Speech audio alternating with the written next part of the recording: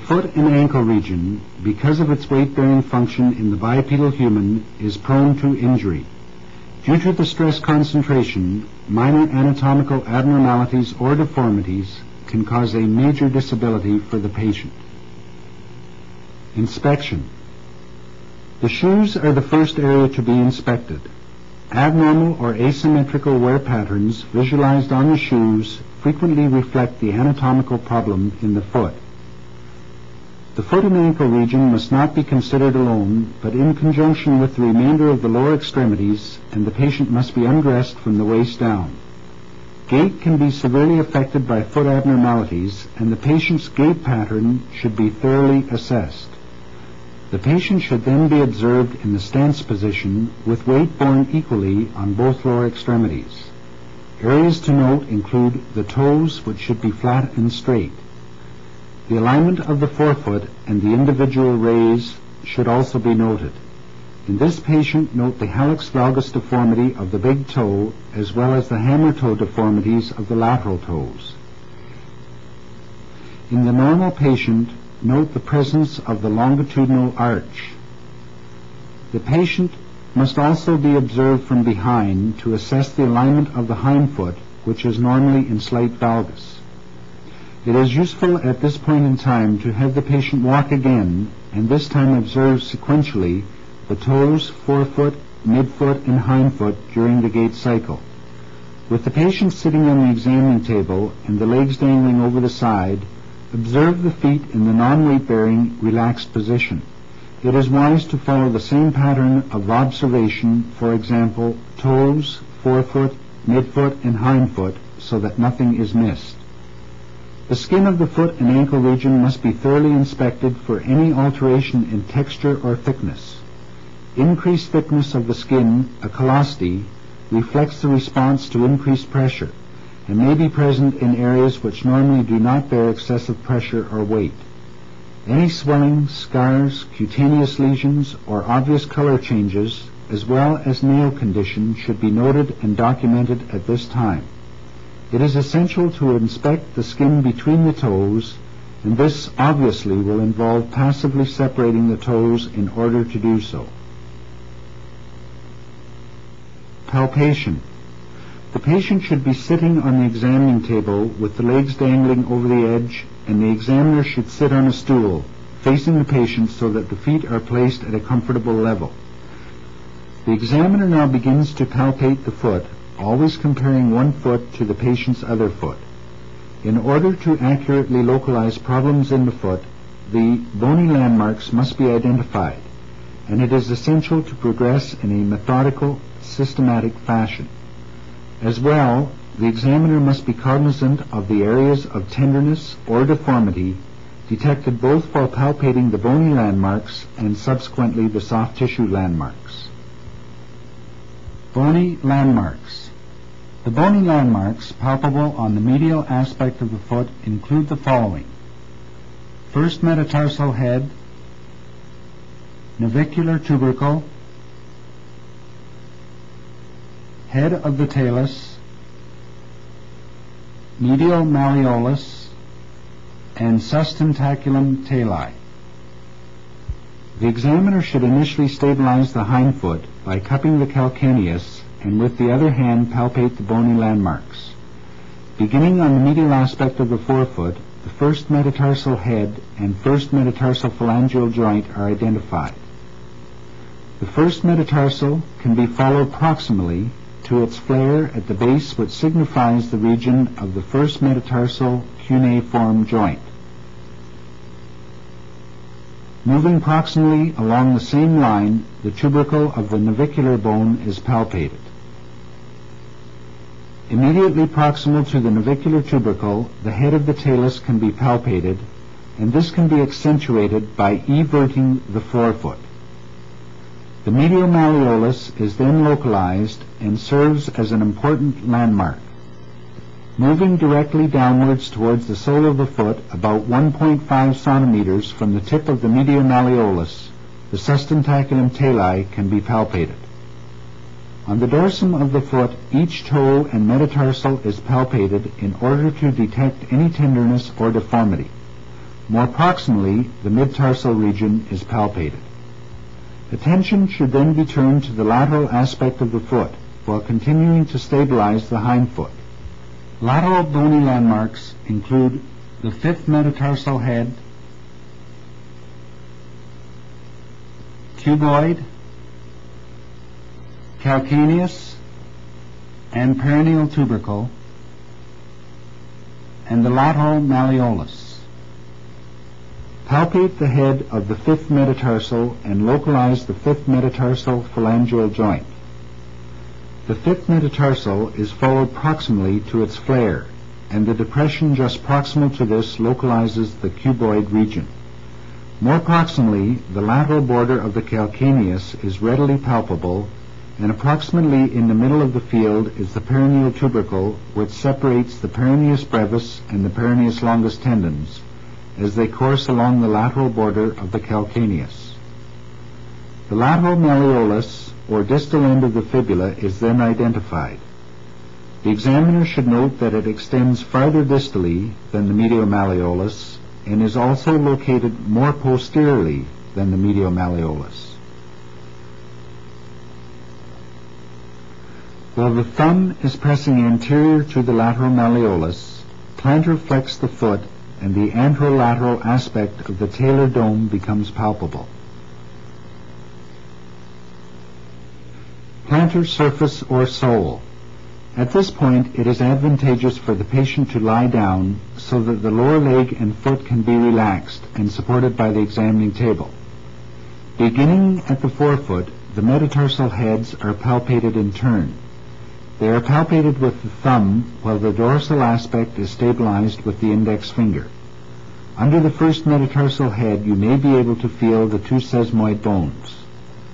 Posteriorly, on the infromedial border of the calcaneus, the region of the medial tubercle should be palpated. Because of the thick heel pad, the actual bony prominence may not be palpable, but tenderness elicited in this region is indicative of plantar fasciitis, or the so-called heel spur. Soft tissues. Likewise, proceed to palpate the soft tissues in a systematic fashion. In the forefoot, beginning in the region of the first metatarsal head, the bursa over the medial aspect of the first metatarsal is palpated. Callosities under the metatarsal heads may be identified, and tenderness between the metatarsal heads indicates the possibility of perineural fibrosis, often called a Morton's neuroma.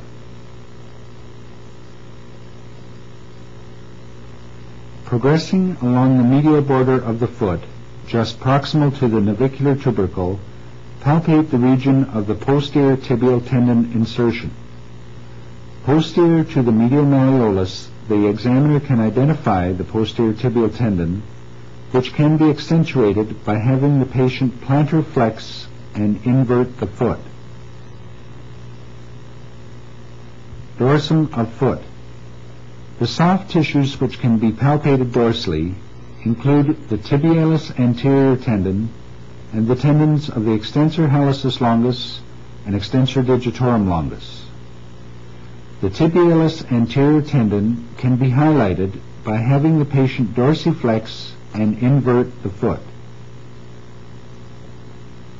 The extensor hallucis longus and extensor digitorum longus tendons are easily found by asking the patient to dorsiflex the big toe and subsequently the lateral toes. Beginning distally on the lateral border of the foot, examine for thickening over the lateral aspect of the fifth metatarsal head. Thickening or swelling in this region may be due to a callosity or to bursal inflammation. Proximally, at the level of the lateral malleolus, the actual bands of the lateral ligament complex of the ankle cannot be individually identified. Therefore, their approximate position should be palpated and any tenderness or thickening noted. These three bands are from anterior to posterior, the anterior talofibular ligament, the calcaneal fibular ligament, and the posterior talofibular ligament. The peroneus longus and brevis tendons can be accentuated and localized by having the patient plantar flex and evert the foot. Posteriorly, the examiner can palpate the Achilles tendon, which can be highlighted by having the patient plantar flex the foot against resistance, for example, the examiner's knee. Carefully palpate the tendon in the lower third of the leg to its insertion on the posterior aspect of the calcaneus, noting specifically tenderness, swelling, thickening, or interruption of continuity. The Achilles tendon actually attaches inferiorly on the posterior aspect of the calcaneus. Between the posterior aspect of the calcaneus and the free, unattached portion of the Achilles tendon is the retrocalcaneal bursa, and this region is palpated by pinching the soft tissue directly anterior to the Achilles tendon. Thickening or tenderness to palpation posterior to the Achilles tendon suggests an inflammatory condition of the calcaneal bursa. Ankle joint. The location of the ankle joint, the tibial-talar joint, can be approximated by following the anterior border of the medial malleolus upwards to its junction with the tibia. Proceed horizontally towards the anterior border of the lateral malleolus, and this line localizes the level of the ankle joint. Tenderness to palpation of this region suggests inflammation, and fluctuation may suggest either fluid or synovial thickening within the ankle joint. Lastly, the soft tissues of the plantar surface of the foot should be palpated, and again this is best performed with the patient lying down. The regions between the metatarsal heads must be palpated. Posteriorly, the medial tubercle of the calcaneus should be located, and the sole of the foot palpated in the region of the plantar fascia, looking for areas of tenderness, swelling, or deformity. Range of motion. The examiner must check both active and passive range of motion. Unlike the hip, which involves a single joint, the foot and ankle complex comprises many joints, and the examiner must be able to carefully assess the motion of the various joints individually. In testing for active motion, more than one joint is usually involved, and passive motion must be examined in order for the basic motions of the foot and ankle to be determined. These are as follows. 1. Ankle joint. Dorsiflexion, plantar flexion. 2. Subtalar joint. Inversion, eversion. 3. Mid-tarsal motion, forefoot adduction, forefoot abduction, forefoot dorsiflexion, forefoot plantar flexion. 4. Toe motion, flexion, extension. It is difficult, if not impossible, for the patient themselves to isolate these above motions, and in observing active motion, several joints may come into play. The examiner can assess a specific joint or joints more accurately by testing passive motion. Ankle motion. The patient should sit on the examining table with the legs dangling over the edge. This relaxes the gastrocnemius soleus complex, which can inhibit dorsiflexion at the ankle. Grasp the calcaneus with one hand and forcibly invert the foot to eliminate forefoot motion. Passively dorsiflex and plantar flex from the neutral position, which is at 90 degrees, to the tibia, and record the ranges observed. In the normal, 20 degrees of dorsiflexion and 50 degrees of plantar flexion are noted, but always compare with the opposite extremity.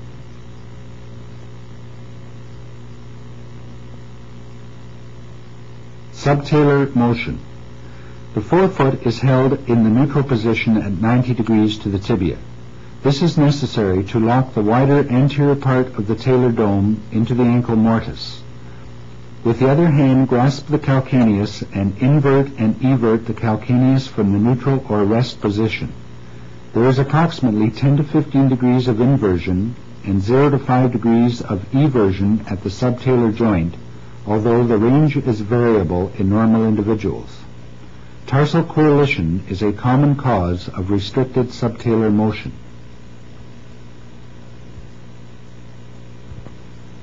Mid-tarsal motion. Abduction and adduction of the forefoot take place at the mid-tarsal joint, with the foot held at 90 degrees to lock the talus in the ankle mortise and the calcaneus grasped by the other hand.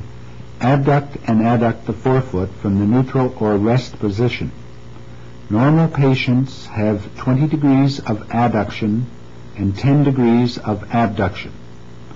Passive dorsiflexion and plantar flexion should also be assessed at the mid-tarsal joints.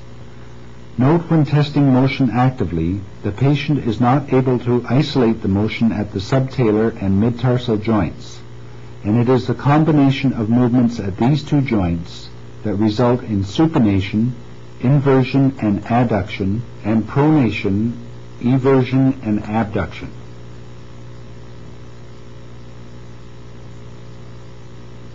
Toes. The first metatarsophalangeal joint motion is extremely important in the toe-off phase of the gait cycle, and 35 to 40 degrees of pain-free passive extension are required.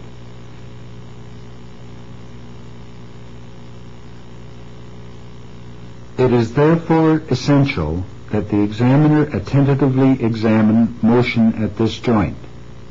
Stabilize the forefoot and passively extend and flex the first metatarsophalangeal joint. Take care to stabilize the interphalangeal joint of the big toe so that the motion recorded is not in part coming from the interphalangeal joint, especially when testing flexion. The normal individual may have from 70 to 90 degrees of extension and approximately 45 degrees of flexion at the first metatarsophalangeal joint. Next, examine the interphalangeal joint of the great toe by stabilizing the proximal phalanx to eliminate metatarsophalangeal motion. Note that from the neutral position in the normal patient, flexion alone of approximately 90 degrees can be obtained at the interphalangeal joint of the great toe. There is no extension at the interphalangeal joint of the great toe. In a similar manner, the motions at each of the lesser toes, 2 to 5, must be examined. Of note in the lesser toes is the fact that there are 2 interphalangeal joints, and each of these interphalangeal joints, as well as the metatarsophalangeal joint, must be individually assessed. Active extension takes place only at the metatarsophalangeal joint, while flexion of the lesser toes involves the metatarsophalangeal and interphalangeal joints. Neurological examination. The detailed neurological examination of the foot and ankle will be covered in the video program on the physical examination of the lumbar spine and neurological examination of the lower extremities, but would normally be performed at this point in time. Vascular examination. Examination of the vascular status is an extremely important part of the physical examination of the foot and ankle. The foot and ankle are at the end of the line, so to speak, and vascular alterations both proximally and distally can have enormous effects on the foot and ankle region. The hair distribution and the appearance of skin texture over the lower leg are important aspects to note. The appearance of varicosities in the lower extremity, as well as stasis dermatitis or stasis ulcers, are also noted. With the patient lying in a relaxed position, the capillary filling can be assessed by squeezing the nail bed and recording the time for blanching to disappear. The pulses are then palpated and compared to the opposite extremity. The posterior tibial artery is located behind the medial malleolus between the tendons of the flexor digitorum longus and the flexor hallucis longus. This artery provides the main blood supply to the foot. It is most easily palpable when the accompanying tendons are relaxed, and thus the patient should be in the supine position with the whole lower extremity supported by the examining table. The anterior tibial artery, or dorsalis pedis artery, is located between the tendons of the extensor hallucis longus and the extensor digitorum longus. These tendons have been located previously during the examination. It is the dorsalis pedis artery that is most easily palpable about 2 inches below the ankle joint. If on the basis of the vascular examination insufficiency is suspected, The quality of the pulses should be reassessed after the patient has been exercised.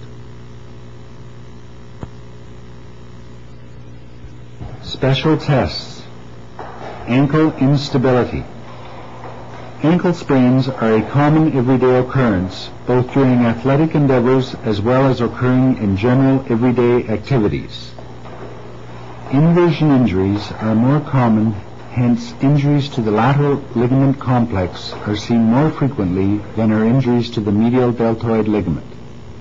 Swelling, ecchymosis, or tenderness, if detected earlier in the examination, will make the examiner aware of the possibility of a lateral ligament complex injury. The examiner must try to assess the degree of injury and determine if any instability of the ankle joint is present.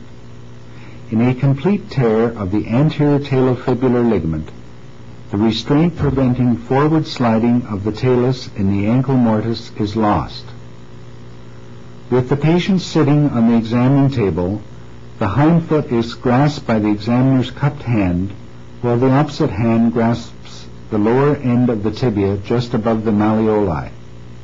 Anterior pull of the hind foot is applied at the same time as posterior push on the lower tibia. Excessive anterior motion of the hind foot as compared to the opposite extremity denotes anterior instability. The examiner may appreciate a clunk as the talus subluxes forward out of the ankle mortise. The anterior drawer test may not be diagnostic if the pain of the acute injury prevents full patient relaxation and cooperation. Local or general anesthesia may have to be utilized in order to perform instability tests accurately. For lateral instability, both the anterior talofibular ligament and the calcaneofibular ligament must be torn. This injury will allow the talus to tilt in the ankle mortise. When testing for lateral instability, the ankle should be allowed to plantar flex to approximately 30 degrees. The junction of the mid and hind foot are grasped in the examiner's hand and an inversion stress applied. Carefully palpating laterally, the examiner may appreciate gaping of the lateral soft tissues as well as tilting of the talus. Since talar tilt may be found in the normal subject without a previous injury to the ankle, it is absolutely essential to compare the opposite normal extremity. The examiner must be certain that the increased inversion is occurring because of talar tilt and not because of subtalar instability. Both the anterior drawer test and the talar tilt test should be confirmed radiologically if thought to be present clinically. To test medial instability, which is much less common, the examiner applies a knee version stress to the junction of the mid and hind foot and carefully palpates the medial aspect of the ankle joint for gaping or widening.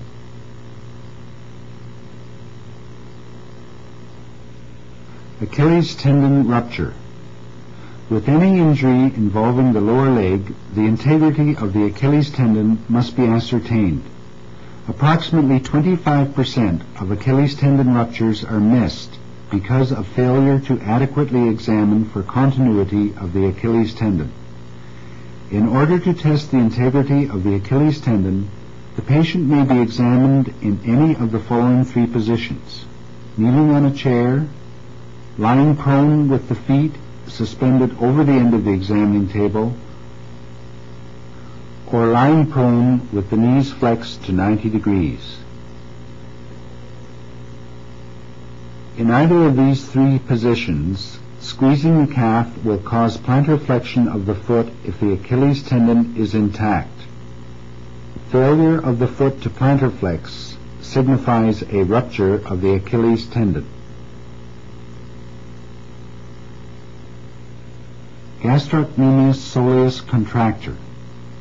If during the examination the range of ankle dorsiflexion is decreased, the examiner must try and ascertain the reason.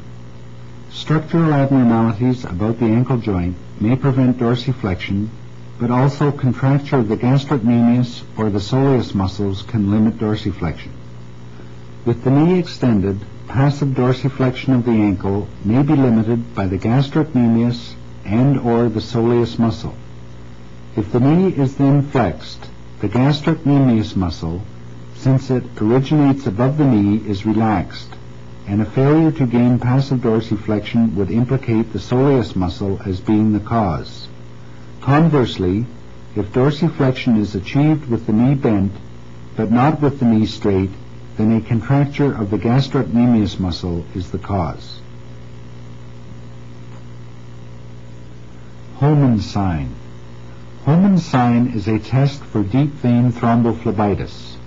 The patient lies supine with the leg extended and the foot and ankle are forcibly dorsiflexed. Pain elicited in the calf region in response to this test indicates a positive Holman's sign. This sign is certainly not pathognomonic and must be correlated with other physical findings suggestive of deep vein thrombosis. In summary, the foot and ankle region have been examined in detail. You are reminded, however, that the examination of the foot and ankle is not complete without the corresponding examination of the lumbar spine, hip, and knee.